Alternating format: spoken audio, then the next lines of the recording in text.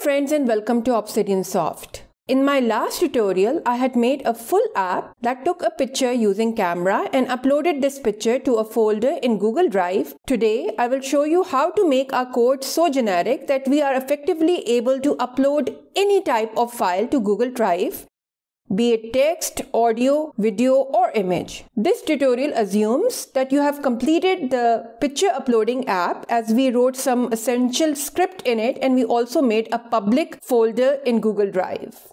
Link for the previous tutorial is in the video description. So let's begin. Open up your previous upload to G Drive project in MIT App Inventor and go to the block section. So this is our previous code. And this script URL and folder ID, this is the Google Drive's folder ID, public folder, and the script URL is for the script that we wrote for this app. First of all, we are going to make a procedure for uploading files that takes in two inputs. So go to procedures and choose this first one, the one that doesn't return a result, and let's name it to upload file, and click on the cogwheel and drag two inputs inside it, and let's rename these two inputs to file ext, that is file extension, what type of file it is, and file path. This will be the absolute path of the file where it is located in your device. Now let's look at this code, this upload pick button code that we wrote for uploading an image, a camera image, to the Google Drive. So let's look at this part.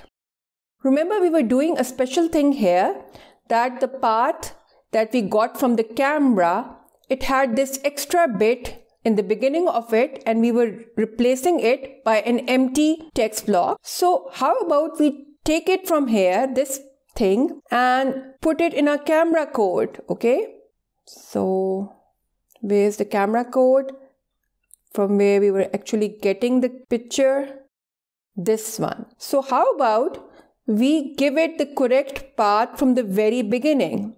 Okay, so if I put it here and I replace it by get image. So whatever the path is returned by after picture event, we fix it in the very beginning by removing file : / from it, and we give the correct path to image to upload. Okay, and we can then give this correct absolute path of the image directly to our this file to string direct procedure that converts it to base 64. Okay, the extension that we were using.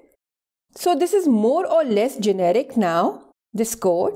So let me look at it completely. So we are setting the file name, setting the media type, then setting the URL, and then we are posting the text. So how about we pick this all up and put it inside a new custom procedure for uploading the file.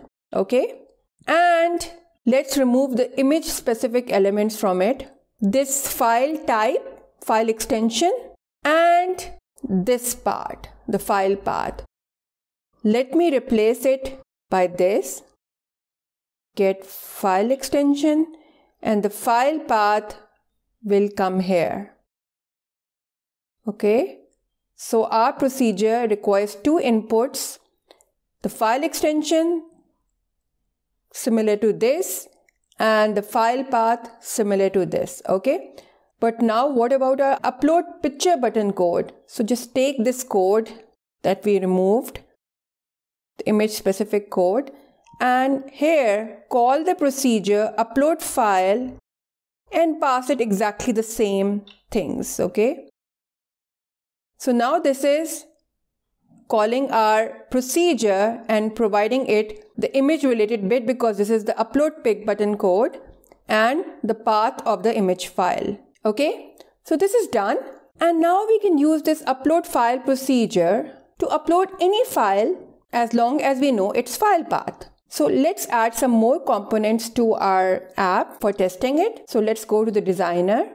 So to test our procedure, let's add some more components to our screen for uploading text and sound files. From layout, drag and drop another horizontal arrangement below this arrangement. For this new horizontal arrangement, make align horizontal center, align vertical center. The height should be 13% and the width should be fill parent. Okay, now this is for our text file uploading section. So from user interface, drag and drop a text box and also put two buttons next to this text box. Rename the first button to Save File button and change the text on it to Save. And this button, this one, rename it to Upload File button and change the text on it to Upload File. Okay, and now select this horizontal arrangement and duplicate it by pressing Ctrl+C, Ctrl+V on the keyboard for Windows or Command+C, Command+V for Mac OS. Now this is for a recording bit, so we don't need the text box, so delete it.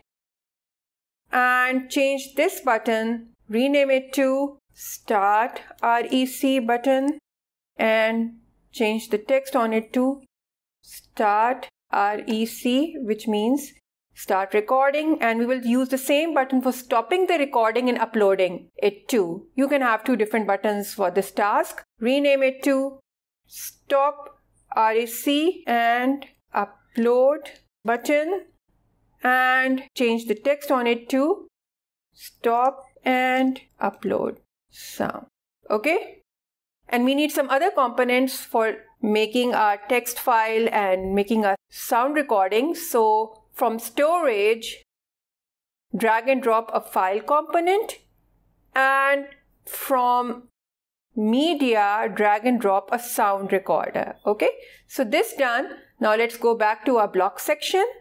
First, we need another global variable for our text file path. So I can duplicate this file name and rename it to text file path. Okay, and what happens when the save file button is pressed? What we're going to do is we're going to take whatever is inside text box provided by the user and save it as a text file.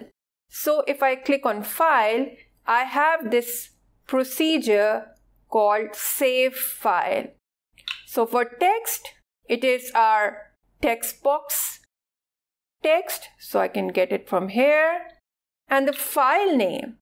Now the file name is a text block in which we can provide the file name, but make sure that you start it with a /, otherwise it will be saved in the private storage of the app. We will not be able to get the path for it, which we need for uploading it to Google Drive. So make sure that you start with the / so that it is stored in the app specific directory. Okay, and let's give it a name like testing file.txt. This will not be the name of the file name that will be stored in Google Drive, because remember, we construct it using the clock's current timestamp. Okay, so this is just the name of the file in our device. Okay, and make sure that you give .txt at the end of it. Okay, whatever file name you're giving, and always start it with /. This is important. This save file procedure, when it is successfully run, it will trigger the files after file saved event. And this will give us a file name, which is unfortunately the same as this file name. Okay, we are not getting the absolute path from this file name. So how can we get the absolute path? Okay, so first of all, let's get the setter for it. And we need to fill up this text file path with the absolute path of this file. So how to get that? Now, in our excellent extension, this one that we downloaded for uploading to Google Drive by converting to base64 is a procedure that gives us the path of the app specific directory. If we join it with this file name, we can get the absolute path of the text file. Okay, go to text and get the join block,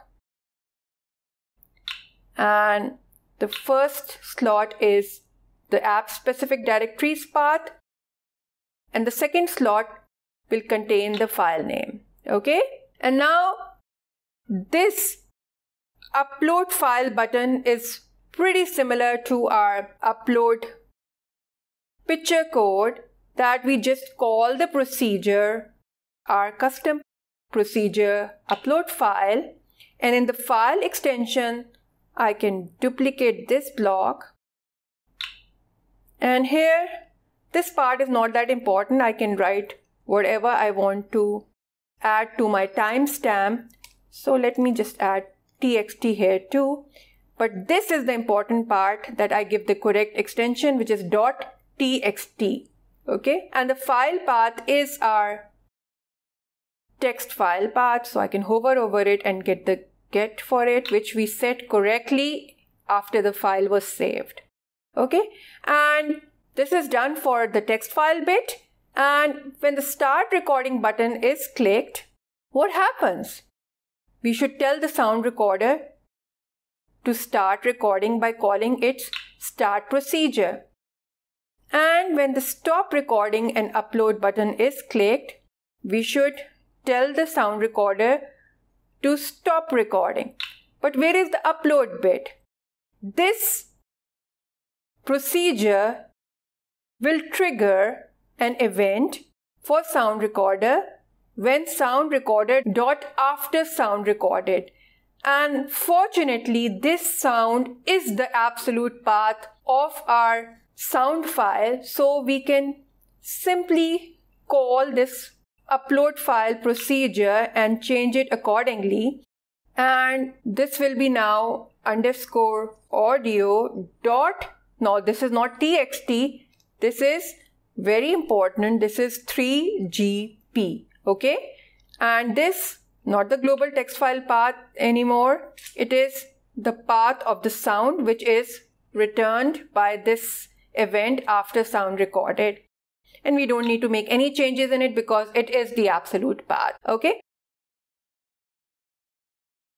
so now we have a custom procedure using which we can upload any file to Google Drive if we know its absolute file path. So let's have a look at the demo of a completed app for testing the uploading of different types of files to Google Drive.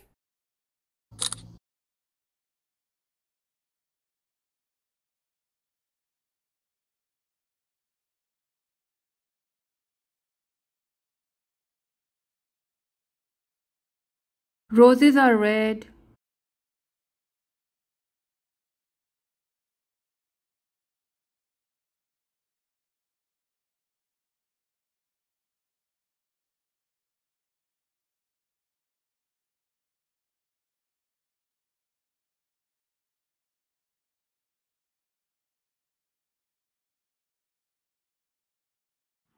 Roses are red.